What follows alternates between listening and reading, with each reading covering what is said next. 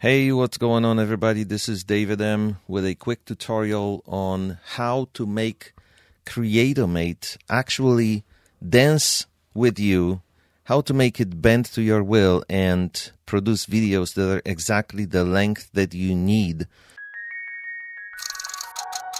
I know a lot of people have been asking this question, and there have been some solutions posted, but this one is really easy because it doesn't require any additional code nodes. It doesn't require any additional nodes at all. It's all here in Creatomate. The devil sits in the detail. The devil is in the settings. So as you can see here, this is a simple template that has the voiceover, or let's say it's the music file. Whatever you want to put here is your main file, and notice this here at the end, it says media. This refers to the duration of this file. When you type in the word media or set it to media, it simply takes the duration of that file and determines the length of the whole video by the duration of this file.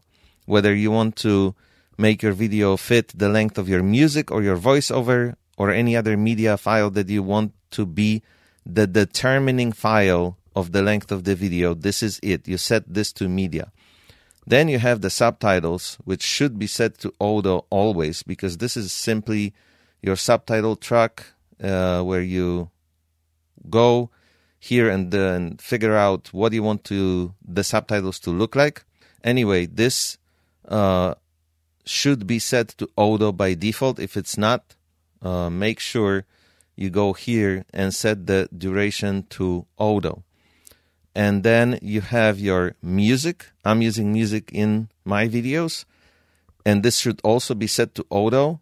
So just make sure the track you're using is longer than whatever length of videos you're making ever, so that it always can be adjusted automatically to this media file, and it's never too short. And then make sure both of these values here, where it starts and where it ends, are set to auto. And then you have these four images here. This is image number 1. This is image number 2. This is image number 3. And this is image number 4. You can see previews. And here is where the real trick comes into play, that you have to pay attention.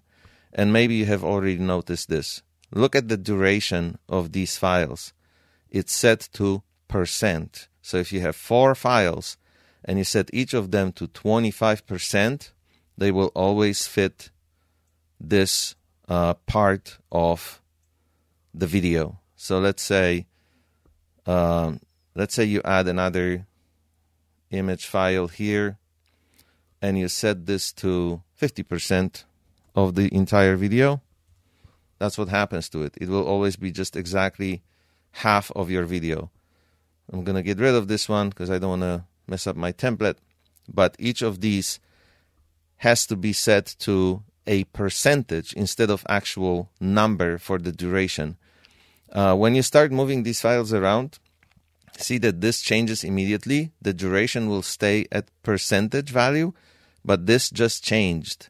So be careful, because when you move these files around, they don't always go back to auto. Make sure wherever you do with them that the starting time is set to auto and the duration is set to the percentage. So if you have 2 files for the whole video, obviously each will be 50% and so on and so on. You can do the calculation. Last thing you have to do is right-click on this little thing here and make sure this is also set to duration auto.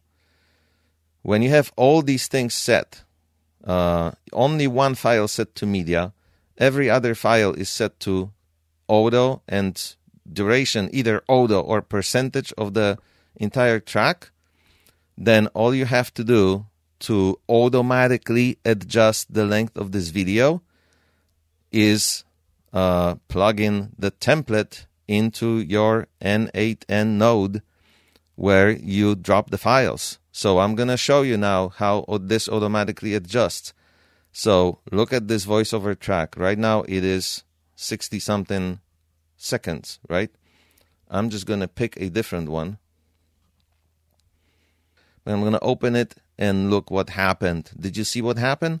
Everything adjusted automatically. All these files are still 25% length of the whole video file, but of course they are each shorter now accordingly.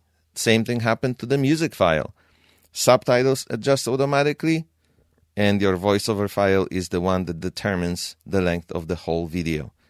I'm just going to switch it back to 60 so that you can 60 something, so that you can see that this is really a dynamic process, and then adjust every single time. There you go.